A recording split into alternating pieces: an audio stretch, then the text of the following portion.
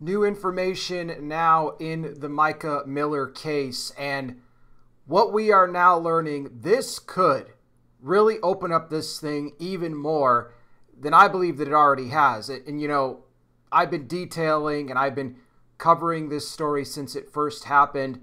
All that we have now learned about JP, his practices, his past inappropriate behavior, not just with Mica, but also with his ex-wife Allison and other relationships that he had been in. We've talked a lot about the stalking of JP and how he did that with both Mica and also with his former wife Allison. And that whole stalking thing is going to come back into play here with what we are going to talk about.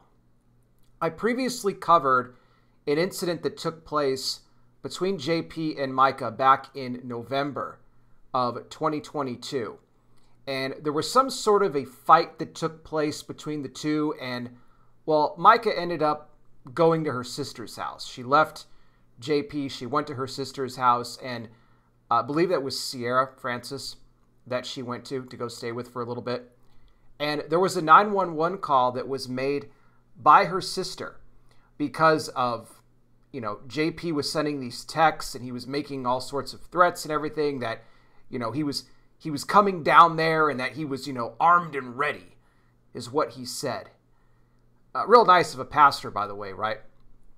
Well, what we didn't really know is what caused that fight in the first place between JP and Mica. What was it that caused Mica to leave? Well, now we have that answer to that question, and I'm going to go over it here and much more because there was a phone call that JP had made. This would have been on that Sunday, April 28th, the day after Mica died. He made a phone call to someone that Mica knew very well. And, well, the questions that he was asking are really now eye-opening, and this may, again, just really open up this thing even more. We will dive in and discuss here in just a second. Welcome, everybody, to Not By Sight News. Yes, a blind Christian guy here reporting to you. Reminding you, as always, that we walk by faith, not by sight. For someone like me, that's kind of my only option. Speaking of that, for those interested, you want to know my story. How did I go blind? How do I operate my entire ministry without being able to see? People always ask me questions, so I said, you know what? I'm going to make a video that explains it all. So you can find a link to that in the description section of all my videos. Just a way to kind of get to know me better and, where I came from and where I am now. We get, great reaction on that video all the time from people who are checking it out. So yeah, you can check that out there. And also, if you really enjoy and appreciate the work I do here, think about donating to help me out. You could do it a few different ways. One, you can just hit that super thanks button on the YT video here, or join the Patreon for as little as $5 a month, patreon.com/notbysightnews. Link in the description. Hey, you want to get access to all of these videos before they hit the main YT platform? Well, when you sign up to Patreon, that's exactly what you are going to get, along with a bunch of other cool features that Patreon has to offer. I hope you'll check me out over there. Again, patreon.com/notbysightnews. Big thank you to everybody already contributing and those thinking of doing so. Thank you as well. Your generosity is greatly appreciated. Now, if you've missed any of the past reports that I've done on this case, I encourage you to go back on the channel and check those out. Recently, I spoke about two individuals that were associated with Solid Rock, one being a former videographer for Solid Rock that actually filmed Mica's memorial service. He is now speaking out. He had some interesting information about how all that, came to be. You can go back on the channel and check out that video. And also, a former associate pastor of Solid Rock that worked very closely with John Paul Miller also gave an interview recently and talked about his decision to leave the church and what he saw during his time there. If you want to check out that video, it is up on the channel as well. Okay, now let's go back here again to November of 2022, because this was, again, the fight that happened between both John Paul and Mica, which caused Mica to leave. And, again, the 911 call made by her sister. I covered this before, but now we have more context. This is very important. If you remember, JP was sending text messages to, Mica's sister and her saying that, he was coming to get her, that he had 6 guns with him. He was armed and ready, and that he was coming on down to her house. And again, what pastor says that, right? What pastor says that? And by the way, why are you coming down with, all of these guns to get your wife back? What, 6 of them for these 2 women here? I mean, yeah, that's just a real coward move to even say something like that. Also, we know that, JP was gathering up Mica's belongings, and he was going to, he was filling them up in these black trash bags, and he was going to dump them on her sister's lawn. And you had Mica's sister made the call to 911, informing them about what was going on here. Eventually, JP had later, apologized, and he said in text messages to Mica's sister, well, if you just tell her if she just comes home, I just want her to come home, things will be different this time. Because that's exactly what these people say all the time when they are in relationships where this sort of mistreatment is going on. And it's actually how they keep them in relationships like this. Some for decades it takes for these women to get out and away from these narcissists like JP. So what was it, in this fight that led to Mica leaving in the first place? Mica has a best friend by the name of Charlotte. And one night there in November, again, JP and Mica were having a conversation. And this is the question that he asks her is just insane to me. Because he asks Mica, if you could kiss any girl out there in the world, who would it be? Now again, if you stop for a second and you ask yourself, why is a pastor asking his wife this question? Okay, they're married, right? And again, why would this even come up? Well, apparently JP was very jealous of the friendship that Mica had with Charlotte. Now, jealousy is a key thing here because that's something that was obvious with JP when it came to not just Charlotte, but also Mica's family, even other people at the church that Mica, talked with. Remember, there was that one Sunday where, JP was preaching and, he was going over the fact that he got a hold of Mica's phone and he was looking through her text messages and he was saying that, wow, she's even messaging some of you here in the church. Some of you are men. Why is it that she's talking to you and not me? So again, jealousy, something that JP has a huge issue with because, again, narcissist, a control freak, all of that. He wanted to keep Mica all to himself. I mean, this man did everything he could to rip Mica away from her family, her friends, right? He wanted to isolate her. This is exactly how a cult leader operates. I've talked about this before with other big churches, right? When you try to leave them, they do everything in their power to make your life as miserable as possible. Isolation is a very key component to how a cult leader operates. And that's exactly what JP did. So getting back to the question here, Mica didn't want to answer the question at first because, again, it's weird. But he continued to press her on it. And so finally Mica said, Charlotte, right? JP got very angry when she mentioned Charlotte because, again, he didn't like her because they were best friends. And he asked her, why Charlotte? Mica replied back by saying, well, because if I did it, she wouldn't tell anybody about it. So this is what sparked the huge fight between the two of them. And Mica, got her things and she got out of there. And she told JP at the time that all she wanted to do was just go and see her sister. So she goes to her sister's house. Now, I mentioned here the text messages that JP had sent to Mica's sister, in Mica. But what we did not know, and now we do, is that he also included Charlotte on that text message. He made it a group text, included her on it. Because, again, they had just got done talking about this, and he was asking her the question, who would you want to, what female would you want to kiss? So he's including Charlotte on this. To somehow include her, like, see, she said that she would want to kiss you, I don't like you, and just, again, all this weird stuff. So he throws her on the message, again, just for this reason. And, again, he's threatening to go over there with his guns, he's armed and ready, and all of this. Just showing, the traits that this is the one. This was the guy that had the mental issues. it wasn't Mica. Remember, there was also that video of him where he was whimpering and crying. It was in the front yard of his ex-wife Allison's house, where he was talking about being covered in ants and he just wanted to see Jesus and, I want to see my kids and everything else. I mean, again, just very weird. Again, he talks about how Mica was on lithium. I think it was JP that was on that stuff.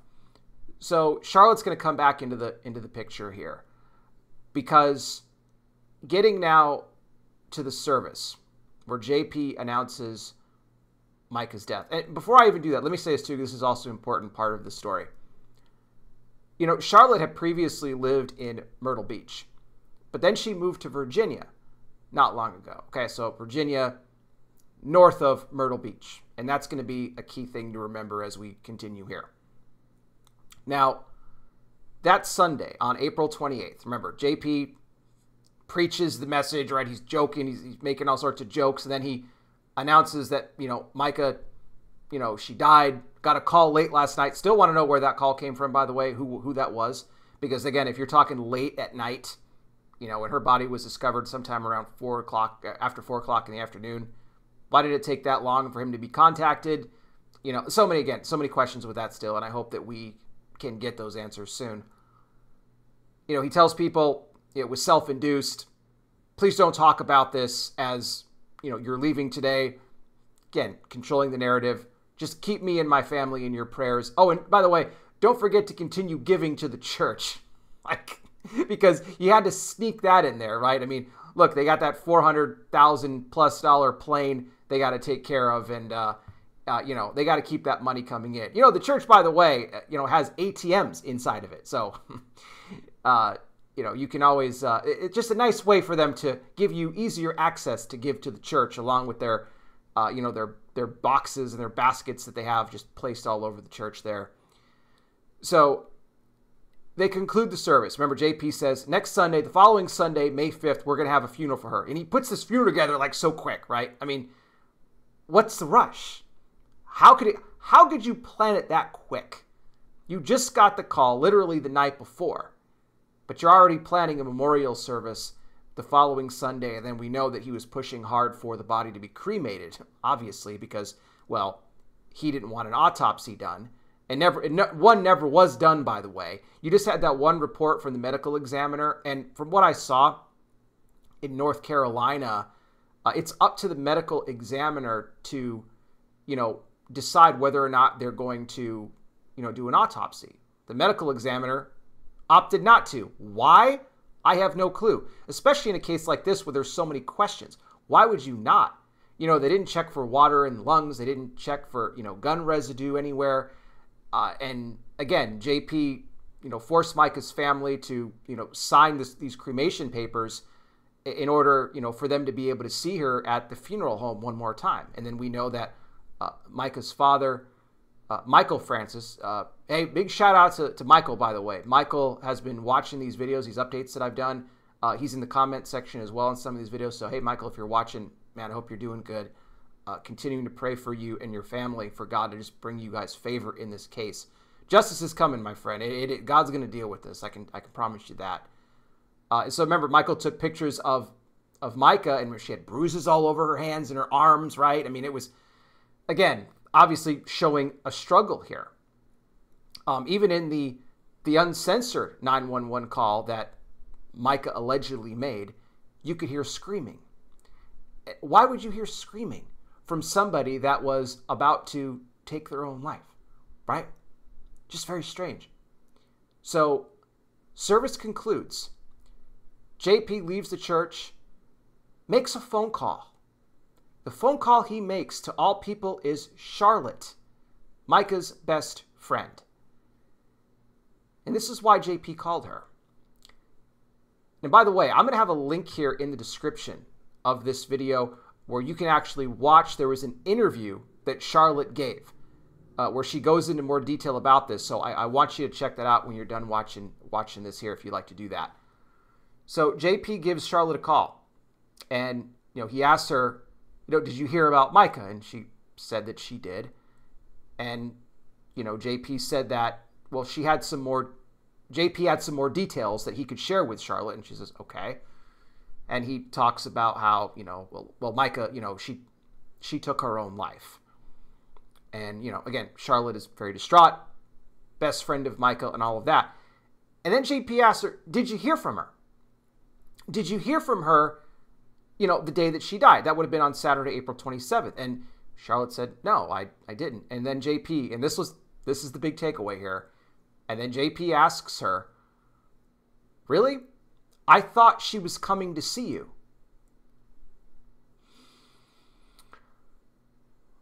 Why would JP think that? Right? Why would JP, and again, I want to point out, when Mica left, remember she was supposed to go to work that day and all that, she headed north towards, Lumber River. But was she planning on going somewhere else? And maybe she couldn't tell Charlotte, obviously, because Mica knew that she had been followed and tracked by JP before. It was admitted. They found the tracking devices on the vehicles. Tires slashed, right? So again, let me go back to it. JP says to Charlotte, I thought she was coming to see you. Now, Charlotte again, doubled down. I had no idea she was coming to see me. She didn't tell me. She didn't contact me. But again, why would she? If she's being traced and tracked, why would she alert Charlotte before she was on her way? Now, Charlotte was asked the question, do you think that Mica was being tracked the day that she died? And Charlotte responded by saying, I can't rule it out. Sure, why not? He did it before.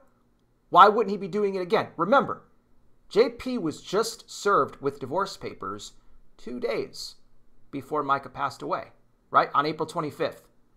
He reportedly received those papers a little after 5 p.m. that day, okay? Now, along with that, it wasn't just the divorce papers. Along with that was also, that no contact order, that restraining order. Because again, this guy kept following her around everywhere, sending goons after her and whatnot. So, was that the final straw for JP? Seeing how he would react when Mica would leave before. Again, going back to that incident in November of 2022 when, Mica left there when JP asked her, who would you kiss? What female would you kiss? And she said Charlotte. He got all mad, right? Blew up at her. Going back to all of that, we see the patterns here, how he acted. Remember he tried to run over to that other girl. It was like back in 1998, tried to, hit that other girl with his car. This guy has a history of this sort of erratic, sort of violent behavior. And the fact that he says to Charlotte, I thought she was coming to see you. Again, he would only know that if he had tracking devices on the vehicle and he looked like it looked like she was heading off in that direction. Again, north. Remember, she moved to Virginia. That's a key component in this. Charlotte was also asked the question if she would ever be willing to testify in court on behalf of Mica, and she said absolutely yes. So, again, this is huge new information that we are now receiving. Good on Charlotte for speaking out about this. It continues to paint JP in a very dark, really into this dark frame that we know, and there's darkness there. I've talked about it all the time. Where does it go from here? With all that has now come out, isn't it interesting? Supposedly the FBI is investigating this. I mean, maybe they are, maybe they're not. Why have we not yet gotten any updates from either Robeson County or the FBI in regards to this case? Things have been very quiet on that front. Right, Robeson County came out, they ruled that, Mica's dead, she took her own life. And then a few days later, then they alluded to the fact that, well, the FBI and the attorney's office are now, we've contacted them for help in this. But after that, we haven't heard anything. And how much longer before we get the justice here for Mica that, is desperately needed as this all continues to unfold? Look, God knows the answers. He's going to bring, ultimately, justice is going to come. And I want you all to know that, It may look bleak right now, but at the end of the day, all these individuals go before the Lord and they have to give an account. And if they do not repent, if they do not turn from their wicked ways before that, I mean, that's it. It's game over for them. You're talking eternal separation from God, which is, man, you don't want to hear those words. Depart from me, I never knew you. It's the worst words that you could ever hear from the Lord. He is long-suffering, but he's not going to be like that forever. Again, there will be more information for you here in the description, and I welcome your thoughts as always. Don't forget, if you really enjoy and appreciate my work here and you would like to contribute with a donation, remember you can hit that super thanks button or join the Patreon for as little as $5 a month. Patreon.com/NotBySightNews. It's all appreciated. What I want to do right now, something I do on all these videos, let's end this video on hope. It's part of my ministry outreach. This is an altar call. I've been doing this here on these videos since 2016. No matter what it is that I'm discussing here in the church and, really exposing these wolves, we always want to give people the opportunity to receive Christ as Savior. So for anybody watching now, if you are somebody who has not yet received Jesus as Lord and Savior and you would like to do so, I want to lead you in a prayer to do that right now. This is a prayer you could do in your own words, but I will give you the steps you need to bring it before the Lord today. First thing you want to do right off the top, acknowledge you are a sinner. That is something that we all are. The good news is that God gave his only Son, Jesus Christ, to die on that cross for the sins of all the world, as he died and rose again for you and me. He paid the cost. What you have to do is repent of your sin. That means to turn from sin, not just to say you're sorry and then jump back to your old ways, but to actually turn from sin, which are those lifestyles, patterns, habits, behaviors, things in your life that go against the Word of God. If you humbly go before the Lord, though, and ask him to forgive you, he'll wipe your sin away, and the Bible says he doesn't remember it any longer. And then you invite Jesus into your life to be your Lord and Savior. When you do that, you become born again, a child of God. You will have eternal life. Trust me when I tell you there is no greater decision that you will ever make than the one you do, to give your life to Christ. And I pray you make that decision today. Again, more info down below. I welcome your thoughts. Thank you all again so much for watching. I really do appreciate it. I'll be back with more. You guys take care. Please be safe out there. God bless each and every single one of you. And I'll talk with you soon.